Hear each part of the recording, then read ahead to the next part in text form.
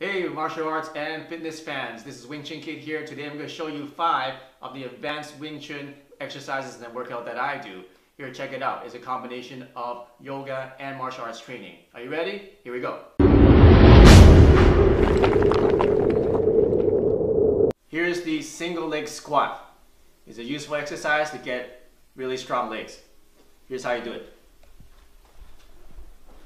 First of all, let's do a regular squat. Just going down and up. So as you go down, put your hands out like this, straight. And come up, then come back.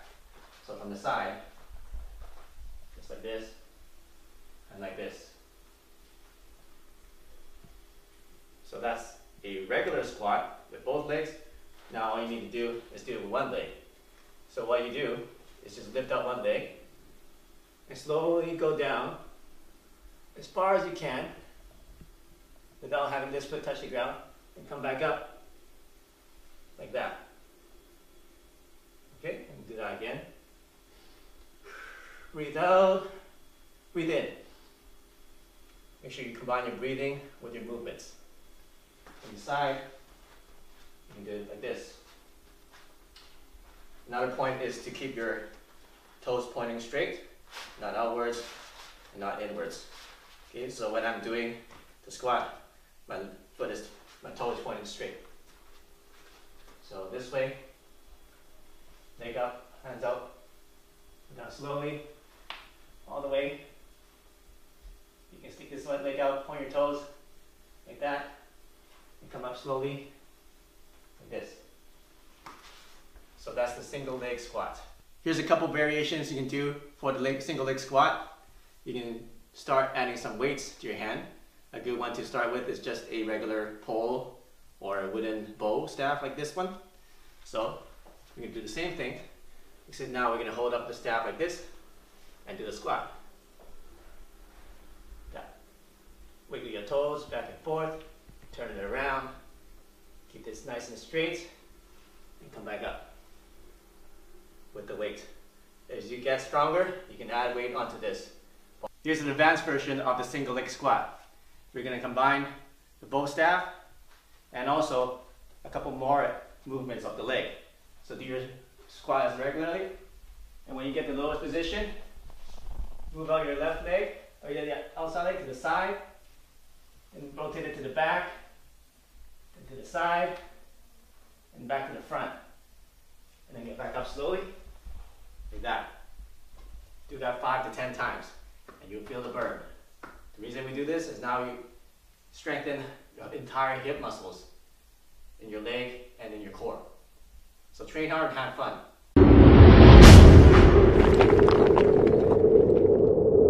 The side plank. A lot of people do it with just the hands, which is great, but we're going to do it with our knuckles.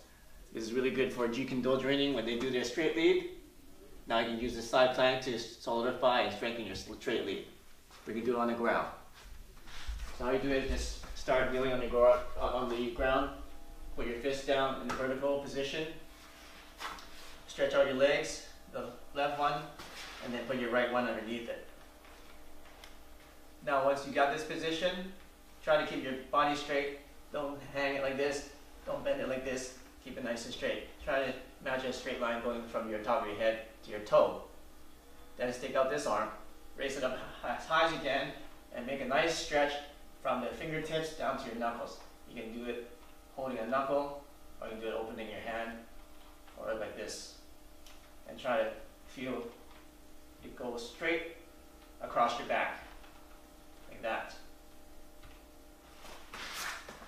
So that's a side knuckle plank, and train that and you get a stronger punch. A couple variations you can do is change the angle of your fist here. So we did the vertical one like this, but we can also change it to be horizontal like this. So try it out, and you can start training some other positions. So this is a horizontal punch, and you can do the same thing like this.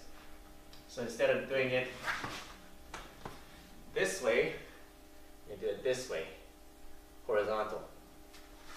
So put your fist horizontal like this, and then do it horizontal like this.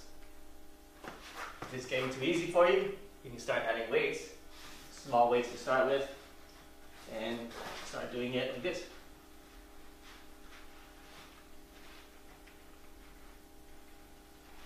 Okay, so that's the horizontal plank. Some pointers is a lot of people's wrists aren't that strong, so start easy. Start easy. Just do it on your knees. Get a stronger wrist. I prefer to get pads, something not too soft, not too hard, so that your knuckles won't be you won't get bruises on your knuckles as easily. So that's a side knuckle plank.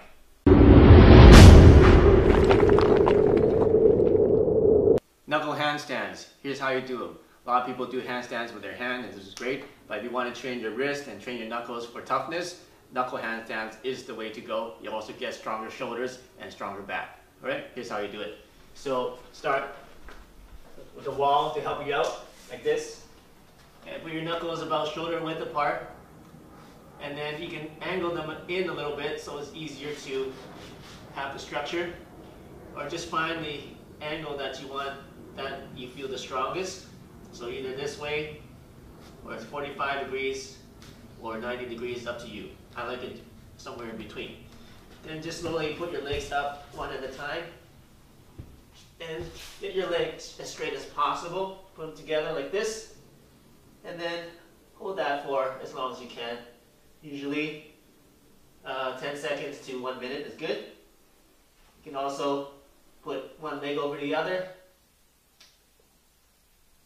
Alright, so that is your knuckle handstand. You want to come back down, just do one leg at a time, just like that. One important tip for this exercise is you need to keep your back straight. So when you're against the wall, make sure that your feet are here and your body is on a complete straight angle like this. Even though it's on an angle, make sure it's completely straight. You don't want to have a curve like this or a curve like this. So let me demonstrate again. Put your feet up like that. You don't want to bend it like this, like that. Have your back bent this way or the other way. You want to keep it straight from your knuckles all the way to your toes, as straight as possible. So that's one point to do this properly. A couple of safety pointers for you if you're doing this exercise. Make sure that you have a nice soft surface so that if you do tumble forward, that you fall into something soft and don't hurt your back. Another thing is don't do it for too long because the blood will rush to your head and you might get dizzy. Once you get back up, get up slowly, take a deep breath so that the blood will go back to the rest of your body so that you don't faint.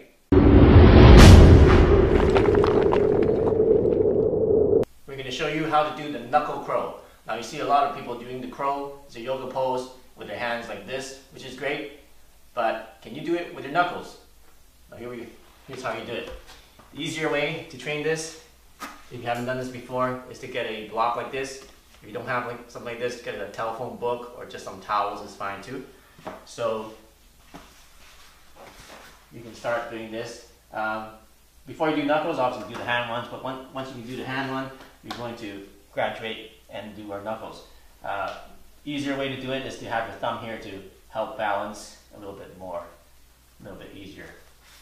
So from here, you're just going to put our elbows behind our knee, like this, on the inside of our legs.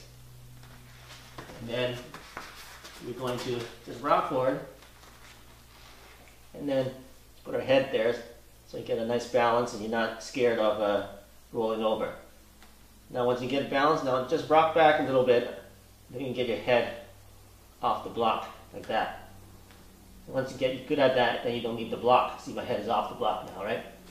Okay, so once you get good at that, do it without the block. You might want to put some padding here just in case you fall forward, doesn't hit your head on concrete or a hard floor. This is a little bit softer, so it's okay. So what you can do is start this about shoulder width.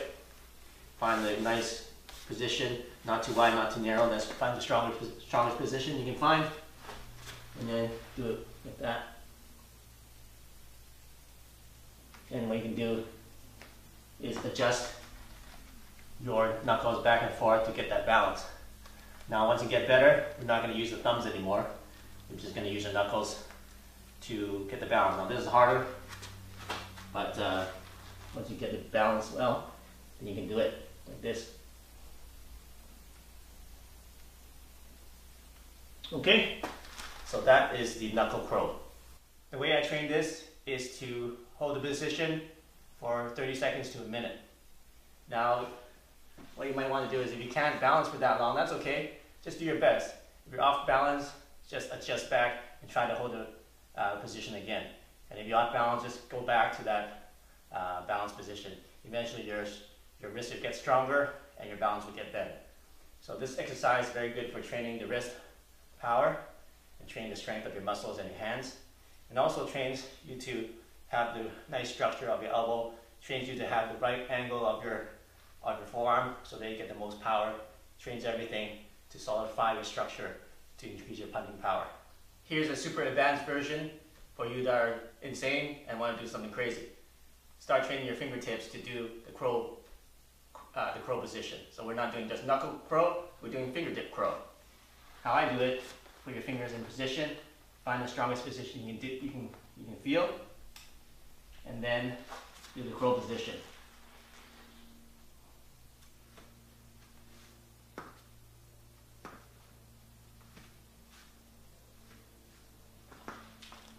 It's very difficult to get balance because your fingers are not as strong as your knuckles. So train hard and you can start doing it for 1 second and 5 seconds and start doing this advanced training. Now we're going to do the single knuckle push-up. This is an exercise you can do once you get good at doing a lot of push-ups.